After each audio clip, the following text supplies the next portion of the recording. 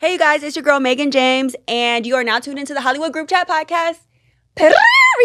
And we have my girl, Rollie Polly, today from Zeus Network, from, what is it, Real Chance I Love. One More Chance, and Baddies South, and Baddies West. And Baddies East, North, South, West, East, North. Motherfucking all the baddies, period.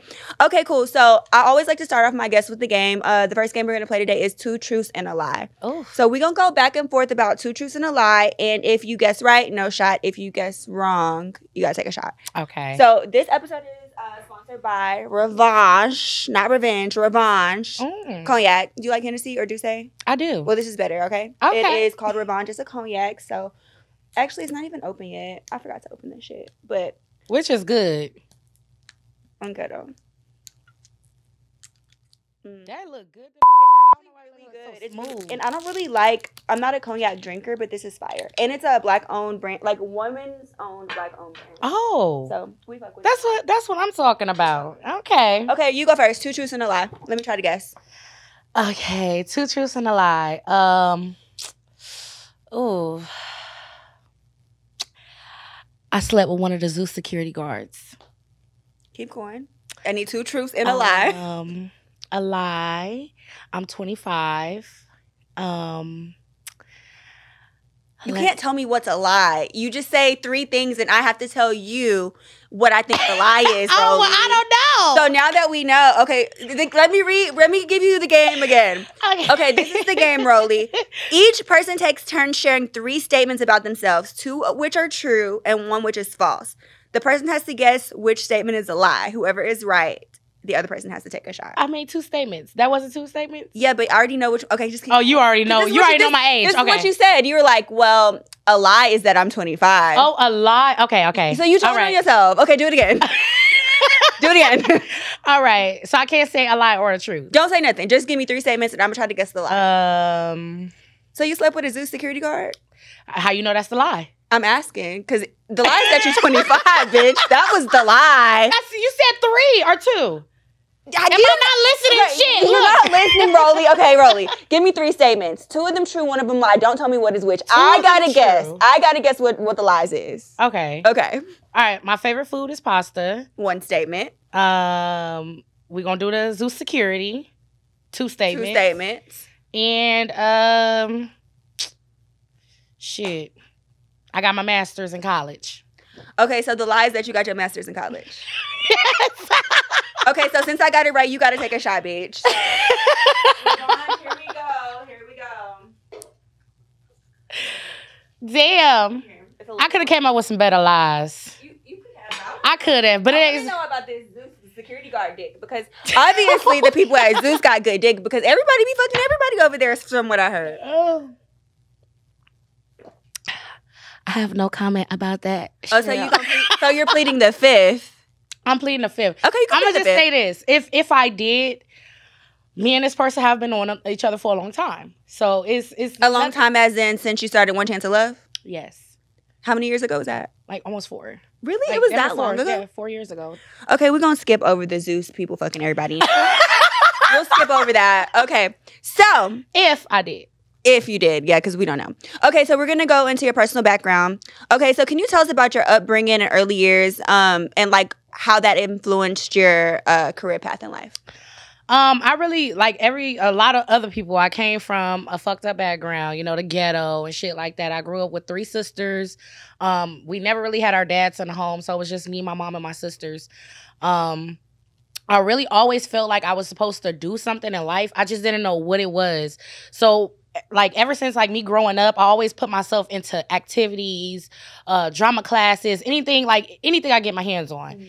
And I felt like, you know, seeing my family still stuck in that day of age of, you know, being, you know, just kind of like working 9 to 5s and doing whatever they got to do to survive.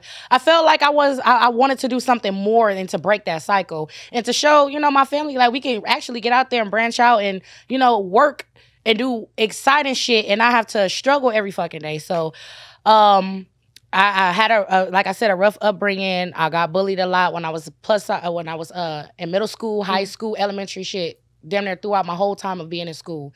And it built up my confidence. It didn't break me down. It built me up because I felt like if these people are paying so much attention to me, then I'm popping.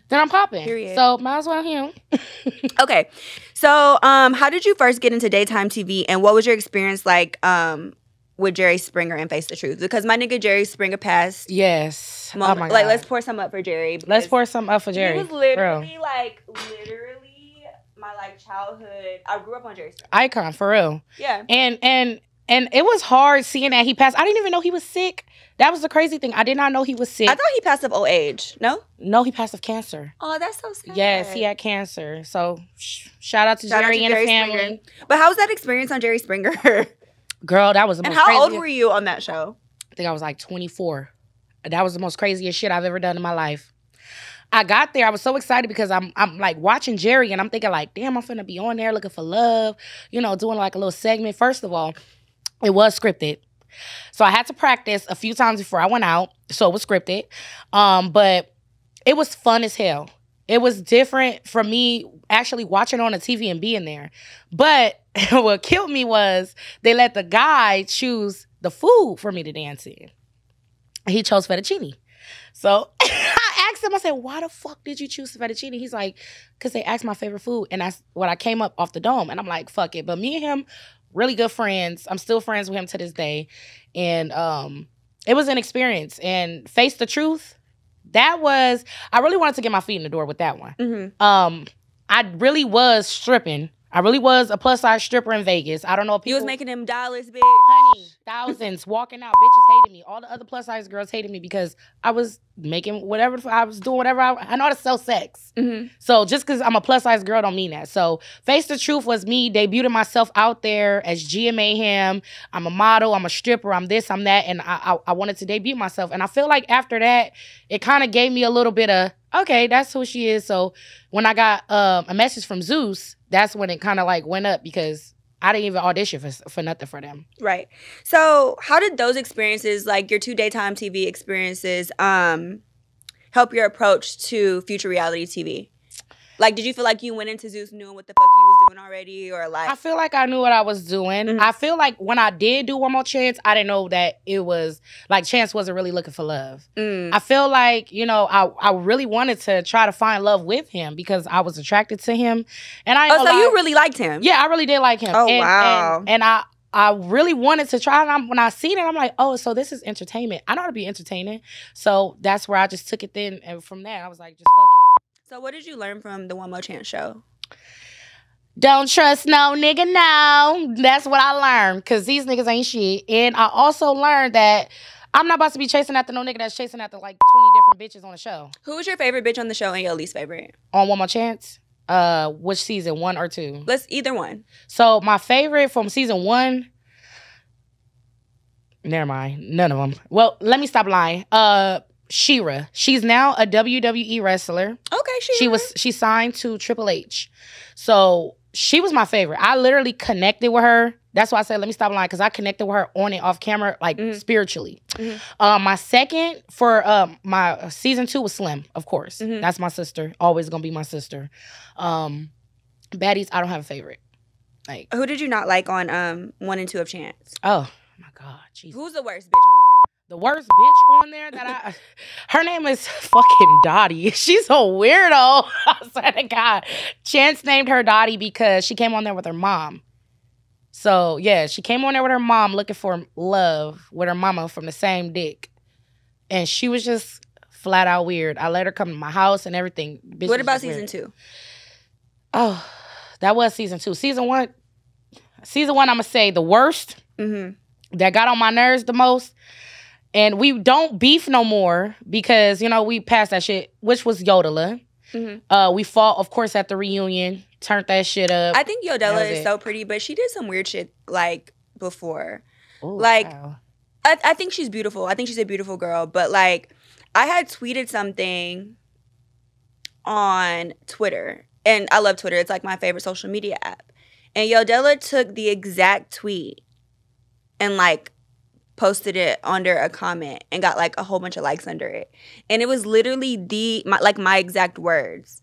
And so I was like, it's giving weird. Like, who do that? Like, it's giving copywritten. I feel like people do that shit. They'll be scrolling and scrolling and scrolling. And they see something that they feel like that they would have said. Yeah, that they would have said, and then they'll take it like, oh, well, that was cool what you said. Like, no, that person didn't really say that. That was somebody else, and they took it off their page. But I think she's beautiful. I think she's beautiful. And I liked her on the show. Beautiful. She's a beautiful girl, and she's very strong-minded. I can say that much. She's very, very strong-minded.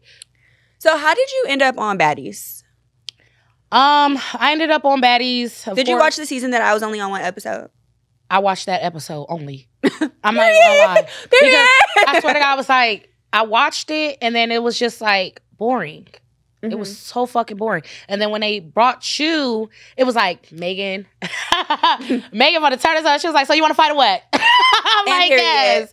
So I watched that episode. I feel like that episode was the best episode because it was more of a conversation going on, more shit. You know, I feel like you came in and you riled it up. Other than that, I skipped through that whole motherfucking season. I promise you. So how did you end up on the show? I ended up on the show, of course, because Zeus called me. I wanted to debut my music more and kind of get out there a little bit more. And then plus, on top of that, I know that the Bad Girls Club fans are way completely different from the Zeus fans. So they literally will support. So I'm like, let me at least try to get on him because I always wanted to be on Bad Girls Club. So let me get on Baddies and see, you know, if this is how Bad Girls Club is. So that's why I wanted to do it. So how's your experience being a cast member on Baddies South Season 3? And then doing the transition into Baddies West? Like, what were the difference in the girls and everything? So that was Season 2 when I first did it. It was Baddies South, and it was completely chaos. Baddies South. Baddies South was chaos. I felt like I did not have a great time because I was literally going through something right now. I had just lost somebody that I was, you know, with for a while, and he died during One More Chance Season 2 while I was filming. So after that, I kind of wasn't in that mind state, but I needed the money, so I'm gonna take the job. So I felt like I didn't get enough time to be myself and have fun, so that's why. So how do you like mentally prepare yourself for something like Bad Girls Club? Because I wasn't ready when I went, but I was already a little off, so I felt like I was cool. But after being in that house for so long with no cell, because ours was way different, like no cell phone, no radio, no internet. No radio? No, we couldn't smoke weed. We couldn't do anything that y'all could do. Oh, shit. And so, like, we were completely isolated from, like, the world. Oh, my God, what the fuck? That's that alcohol. I'm feeling it. We were completely isolated from the world. And so there's no way you can literally mentally prepare yourself for that unless you've been in jail before. Oh, yeah. But y'all got a little freedom over there. Look, I've been in jail before. I think that's how I mentally prepare myself. I don't know. I like jail. I feel like I go to jail and I make friends. Yes. I make friends with the crazy bitches. Literally, I just went to jail not too long ago, and I had so many friends in there for one day. Literally, one day. Girl, what did you go to jail for? I beat the hell out of my landlord, but that happened a year ago, and I was on the run, and they finally caught me, so that's why, but girl. So how have your personal relationships been affected by, like, your involvement in reality TV? I've lost a lot of friends. Why is that? Because they feel like that I don't call them as much anymore is because I'm always busy and I'm always on the road, and they don't understand that because they don't have to do this shit, and they don't understand like how tired I really am. So I lost a lot of friends, and then there's a lot of people that wanted me to put them on, and I can't. Like, I'm not in a position to do that. So lost a lot of friends from that too. So, like, in the entertainment industry, like, who are your biggest, like, inspirations and, like, role models, and why? Of course, my Virgo queen, Beyonce. Period. I love a Virgo. Her. I love a Virgo. Beyonce. Period. I would say Beyonce with everything because she's very influential. You know what I'm saying? Like, she can literally do every fucking thing. And I feel like I wonder if she can paint. She probably can. She probably can. She probably can paint a fucking beautiful ass portrait. I feel like she's definitely like still the it girl. Because at the end of the day, Beyonce gonna do what the fuck Beyonce gonna do. And she gonna do it very well. And I feel like she's very influential to me. She's always been influential to me since I've been a kid. Like, when I sing, every time I sung Beyonce songs because she influenced me to sing. Acting, all that other stuff. But other than that, like Viola Davis, Tyler Perry, I have a lot of strong-minded people that I look up to because they came from nothing, literally. And now they're at the fucking top. So put your mind to it, you can do anything. Period. How did you get into music, my love?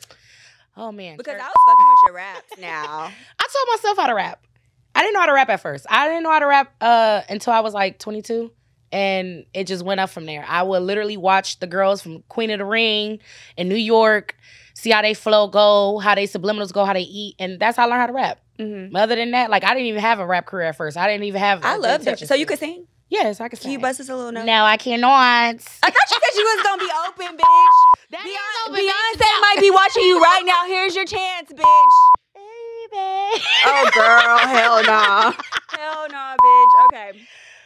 Okay, so the next segment is fan questions and rumors. So this is my favorite segment because it get a little messy. It'll get a little messy. Okay, so I want to know, why have you said that you're going to quit Zeus multiple times, but you still participating in their shows and auditions? Why did I knew this question was coming? You quitting or you not? Okay, this is about my third time quitting. I ain't even gonna lie.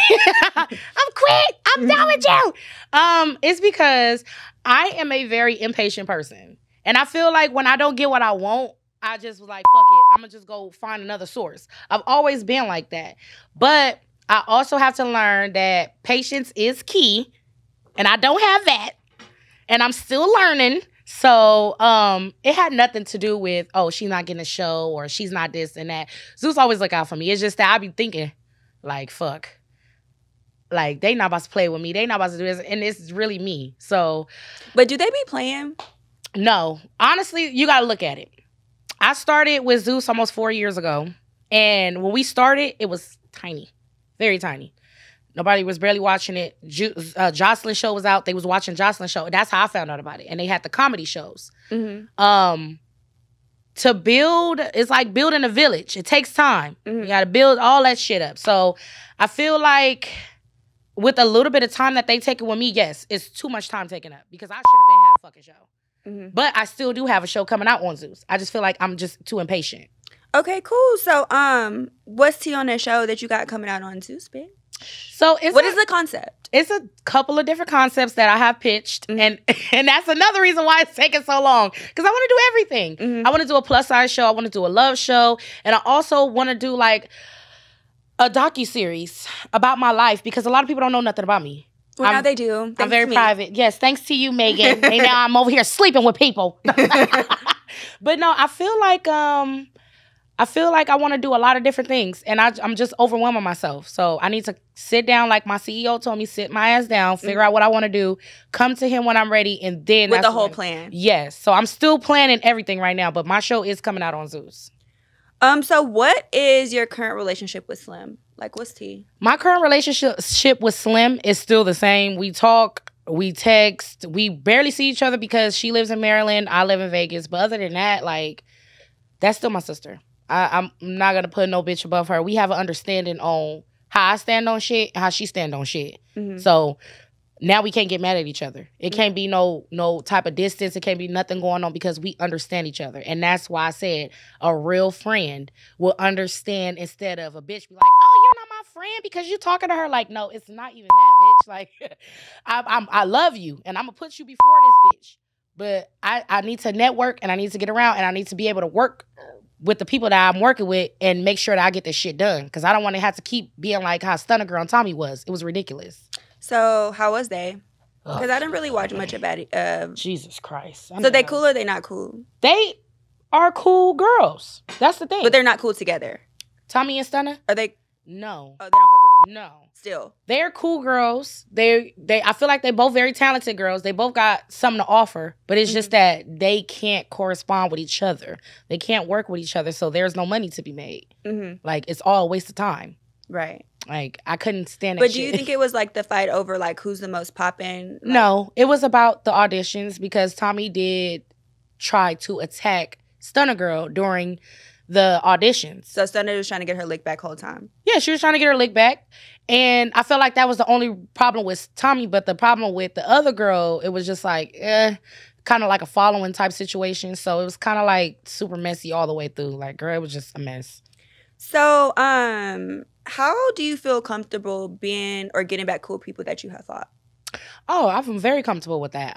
Especially if you... I'm not being friends with no bitch that beat my ass. Now, if I beat your ass and you want to come back and be my friend, that's cool. Yeah, sometimes you got to beat them just to get their respect. I feel like a lot of people try you because of who you are, and you have such a big name. So a bitch see you on the street, Megan, they'll try to try you just because. And really, in real life, that bitch like you. She respects you. On God. And that's how it really is on Baddies. Like, bitches really like and respect each other. It's just that it's that moment that you gotta give something on TV to be somebody. Like, it's just ridiculous. So I feel like that's their motive. So you feel like Baddies is like mostly scripted? Like, what would you say? No, it's not scripted. It's crazy because we really go through that shit. Like, we really be fucking fighting. I feel like people have different intentions coming in. People want to be a star. People want to be seen the most. People want to be an opportunist. People want to just kind of be themselves. So it's a lot of different personalities going on. But you got to watch out for the ones that's opportunists and that want to just, be a star and be shown. They'll do anything. So what do you feel like DJ Sky High's purpose was on Baddies? Oh, Jesus Christ. I feel like her purpose was to be a baddie, but she got called in for the wrong thing, which was to be Krishan's babysitter. Other than that, I felt like she really wanted to be a baddie, and she felt like she wasn't being treated like a baddie. But if you're there to do a DJ job, you're not a baddie. You're a DJ. But she was on the road with you guys, right? She was on the road with us, but it was like the agreement for them wasn't to be a baddie. So if anybody noticed that before the show debuted, they wasn't posting her. It was just most of all the rest of the girls. And then she kind of felt offended, like, oh, y'all not posting me, I'm a baddie. So they started posting her eventually. But yeah, at first she was not supposed to be a baddie. She was just supposed to be a DJ and to keep Krishan there. And just in case she get mad and leave. That was the only reason why. So how has being on Baddies affected you in like other realms of like work and entertainment? Because for me, it has hindered and hurt me. Like, I mean, I was on Bad Girls Club over 10 years ago. And I remember, like, first getting into the entertainment industry, nobody took me serious. Like, everybody thought we were jokes. Like, we weren't able to book, like, movie jobs and like, modeling gigs. We weren't able to book anything. But, like, I feel like we're, like, in a different generation where it's more accepted. Yeah. And, like, girls like Dream Doll and, like, the Claremont Twins and... I love Claremont Twins. They are fire. Amazing. But they're, like, now able to actually book real industry jobs. So, like, what do you feel like Baddies has done for you in that, like, in those type of situations? I feel like I have the same type of situation going on. I had a couple of interviews with major, not networks, but movies and all the other stuff like that. And they told me the same exact thing. We want to see you in a different light. They don't want to see me fighting and all the other shit like that. And I'm like, completely understand because... And I started taking acting classes too. That's another reason why I'm like, I'm going to show these people that I'm not just this. But it is the same thing. I get turned down a lot because of the show that I'm on. And if I would have stayed on the Love Show, it probably would have been a little bit more better. I still was fighting on there, but people don't see me. They see the aggressive bitch, and that's it. So they don't want to hire me for nothing. But gladly, I got a role this year, a major role. And I'm excited about it. And I just feel like maybe that's a calling for me to start changing it up. Right. So, where you at, Megan? Okay. So, as being a plus-size woman amongst your cast members, how do you maintain your confidence and self-esteem? And what advice would you give others who may struggle with their body image? Let me tell y'all something. I don't be worried about none of them hoes. They can walk around with the fattest asses, the skinniest waist, the prettiest face, the fattest lips, whatever. I know me. I know myself. I know my confidence. I know my body. I know my pussy. Period. Motherfucker. I promise you, your nigga not coming home. But it's the fact that if a female feel like she got to be in competition with me, that just shows her low self-esteem because, bitch, I'm a big girl. And a lot of people downgrade big girls nowadays. We beautiful as women. And I feel like a lot of women should stand up for what they stand on. If you confident, be confident. If you're not, shit, gain some confidence, go get surgery, do whatever the fuck you got to do to gain that confidence. So the next bitch ain't got nothing to say to you. You know what I'm saying? Period. That's how I feel. So the next segment is going to be about challenges and successes. And with May being Mental Health Awareness Month, we're going to talk about a little bit of mental health stuff. Okay? Okay. So you mentioned dealing with depression and how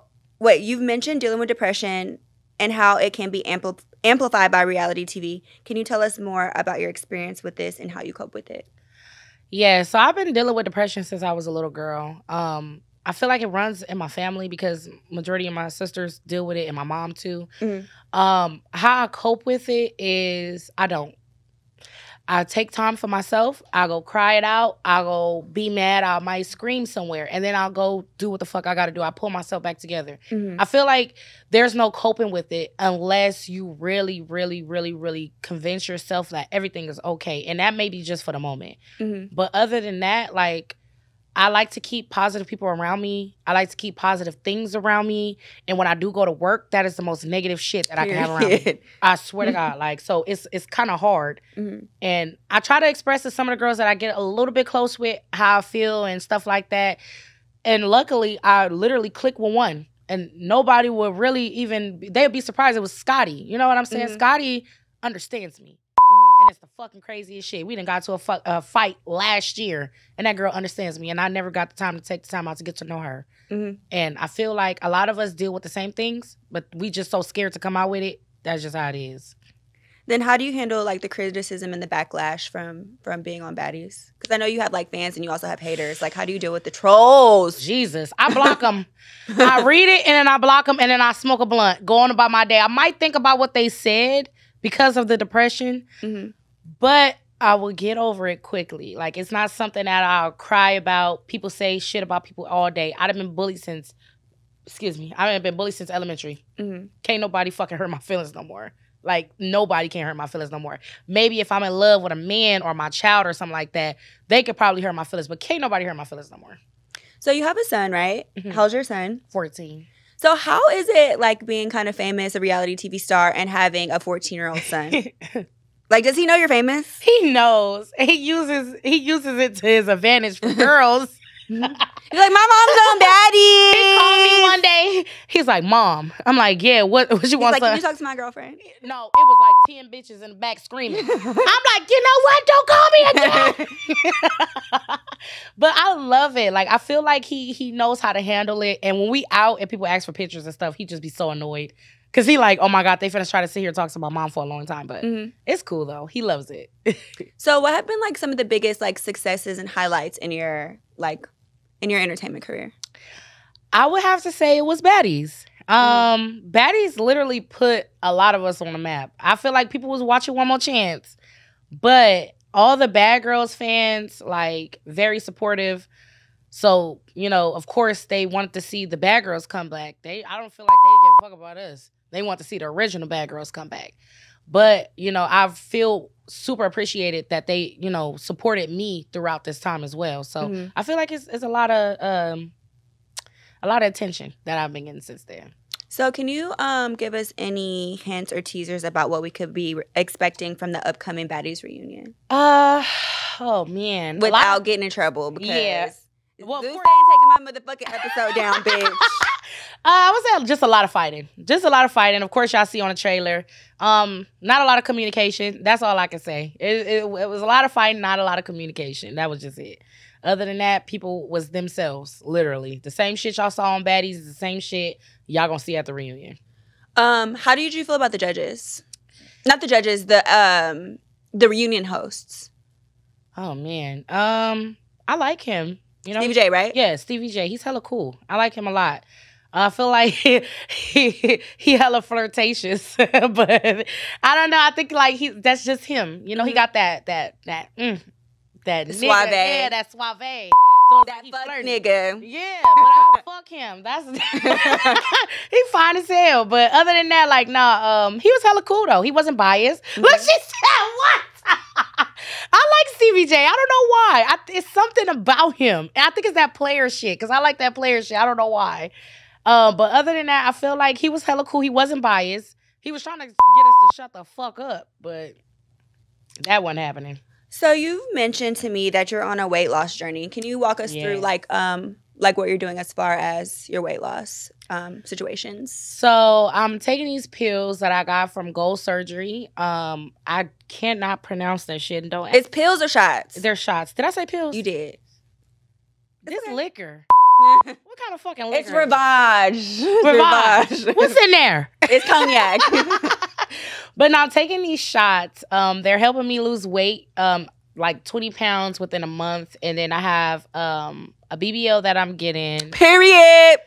Big booty bitches. Look, y'all bitches better wait on it, because this motherfucking ass finna be fat and the stomach finna be gone. I'm finna be at your nigga dough.